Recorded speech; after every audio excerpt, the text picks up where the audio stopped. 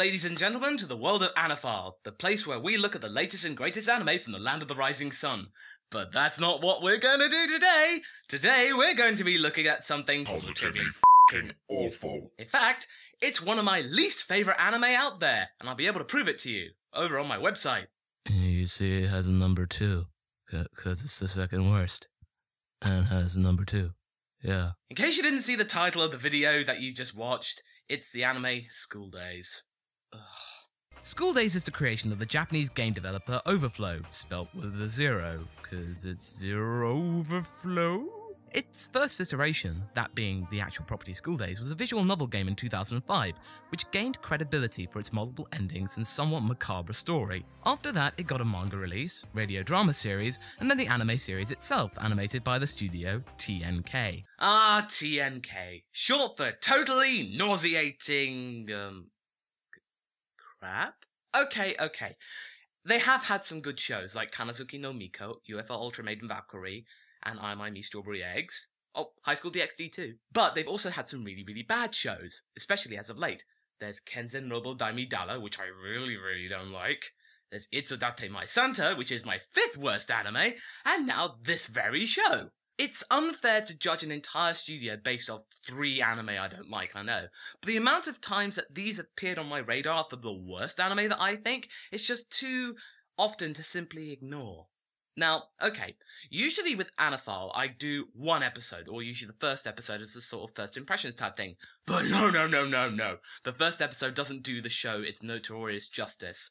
We're gonna look at the whole thing, or at least what makes the main character Makoto an absolute jerk. Now, warning, there are gonna be spoilers, so just take this with a pinch of salt and just skip over the bits that you don't particularly want to be spoiled for you. Although really, you're gonna be saving yourself a lot of rage. So, let's begin. Right, so it all starts with Makoto stalking one of the main girls, Kotonoha Katsura, on the train where he takes a picture of her. Not because he needs to get his jollies later, but because of the school's current trend of taking a picture of your crush, and if you keep it secret for 3 weeks, you and that subject will hook up. Naturally, with Makoto being the klutz he is, he gets spotted on the first day by Sekai Sayonji. But instead of deriding him, she helps him hook up with Kotonoha by befriending her and grooming her to like Makoto. Because Makoto doesn't have the brains to do it himself. Actually, mate, it's probably best that you let her do it, because you'll only just screw it up. I mean, sooner. In fact, he nearly does when Sekai alludes that she told someone. He straight up grabs her and threatens her instead of the usual comedic flailing of, "You tell her?" That's not funny. That's scary. Despite this, she still helps him score, even though he's acting like a complete chicken. Kotonoha is a sweet girl who makes the effort to be cordial despite not being a great cook. They then get time alone, and it's then when Kotonoha reveals that they have a mutual interest in one another, and he soon confesses his love for her, and she accepts it. Sekai then explains to Makoto later that she did all this for him because it was fun, and she wanted to contribute to a budding romance, before kissing him and running off, screwing him up and corrupting him big time. That action alone has now sparked something in Makoto. In his tiny little mind, he has a love triangle and a confliction between 2 girls, the attractive Kotonoha and the supportive Sekai. Sekai could have got Makoto to himself sooner, instead of actually pushing him towards the girls that she doesn't want him to like. She likes him. Why not have him? They have a dynamic, and now it's just going to be going in a spiral towards a really, really bad ending. Now, if you got the girl in the first episode, you would want to kind of, nurture that relationship, make sure that it gets off to a good start. Well, on their first date, this happens. Makoto reads a complete guide to love on the date, in front of Kotonoha. Looks at a book of half-naked ladies whilst on said date, in front of Kotonoha. Plays video games which involve fighting on his own and not inviting Kotonoha to play together, or at least plays something that they can both enjoy. Going overboard on the choices of cakes for Kotonoha to pick, potentially making her feel awkward. Protects Kotonoha after bumping into a Yakuza member, and then wussing out and Kotonoha has to deal with it. Frickin' pussy. Proclaiming the day was fun and not reading that Kotonoha totally did not enjoy it. Going in for the kiss in a stupid fashion, expecting that he did a good job where he totally acted like a jerk. Good job, Dor! He then apparently left Kotonoha alone and has barely seen her after the date, and Sekai has to bail him out with buying movie tickets despite the fact that he doesn't deserve them. He then chooses the romance film, which I think is the better option, and then totally misreads Sekai's advice about being romantic, and instead gets slapped in the face, ruining the entire date. He then puts his foot in it and infers about his relationship with Sekai in front of Kotonoha, and he doesn't get that's making her feel awkward. She then runs up after the date apologizing for not being Sekai. Naturally, Sekai scolds him and stops him reading the book. He then freaks Kotonoha out by overloading her with emotion despite hinting that she doesn't want to see him. Then as he laments, another girl, Kato, tries to advance on him, alluding about things to come. Kotonoha then chooses to go on the train and give him another chance and kisses him. Okay. He may be a bit of a jerk, but at least he's trying to patch things up and make things right again. Okay, well, what happens in episode 3? He spends the day with Kotonoha and her little sister and finds it to be really boring, as is the relationship. Boring. Boring? Boring? You have the cutest girl in the school, and you find her to be boring? You are a lucky sub, you! Take what you got! You are lucky!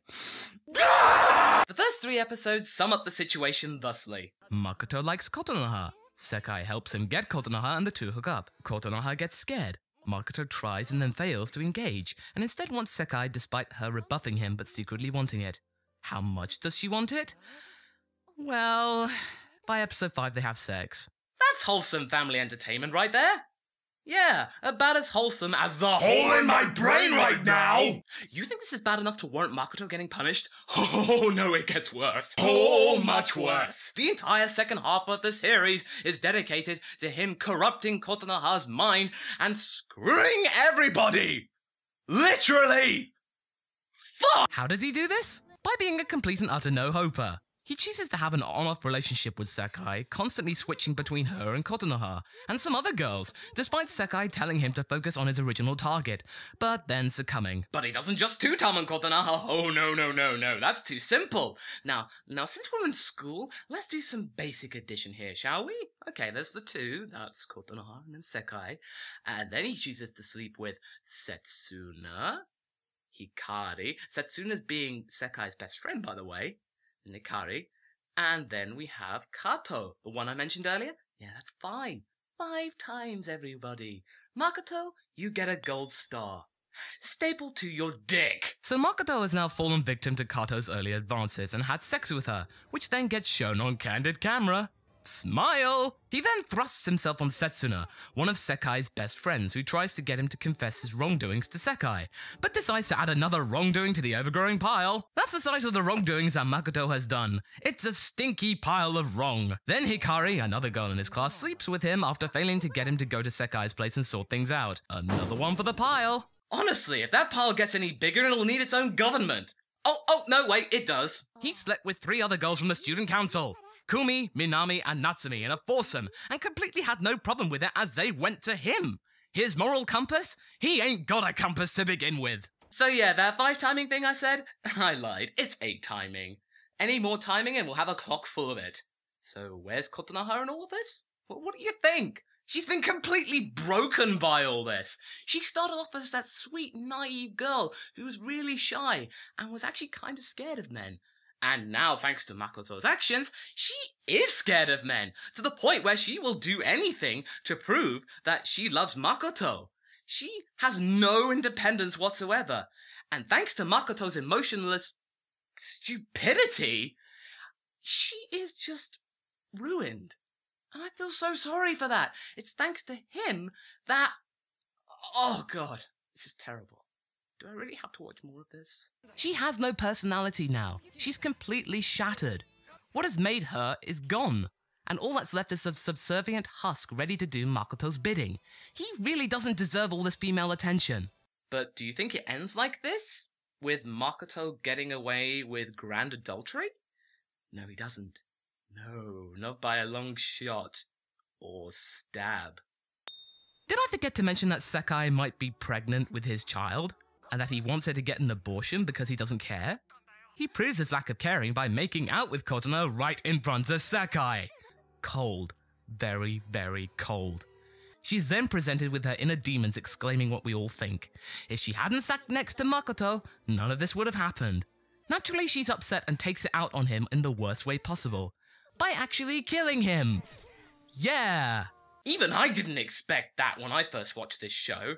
Okay, his actions, what he committed, were heinous and really, really enraging, but I didn't expect him to get his just desserts like that. It kinda made up for some of the rage that had built up during the entire series, but I don't know. I felt really bad for actually wanting him to die. And I felt kind of sorry for him. No, just kidding! No. Yeah, he deserves to die. And I think the audience would have wanted it too. If there was anyone watching. What makes School Days so infuriating is that not only is Makoto a poor character, but every single character is poor. Not Kokoro, though. Kotonoha's little sister. She's okay, but you get what I mean. All of the girls in this show haven't got the guts to say no and rebuff Makoto outright. It's not like he sweet talks them into bed or anything, he just somehow gets them. He has no charisma or intelligence.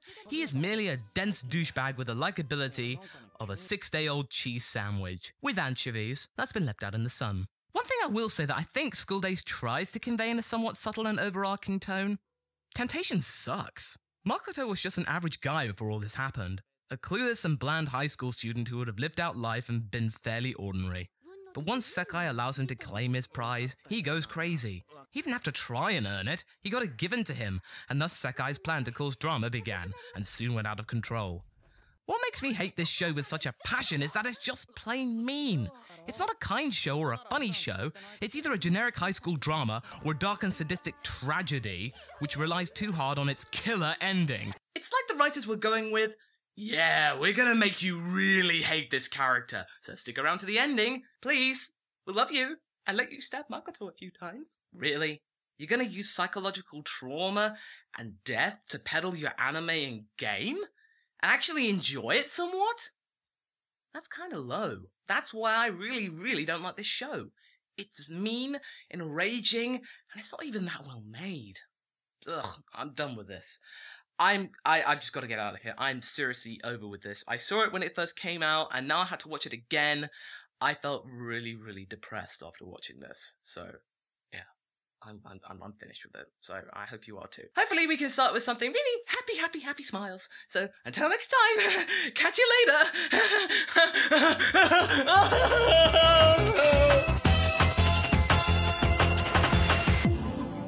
I would just like to say a special thank you to all my Patreon backers out there. With your support, Anifile is now back in business.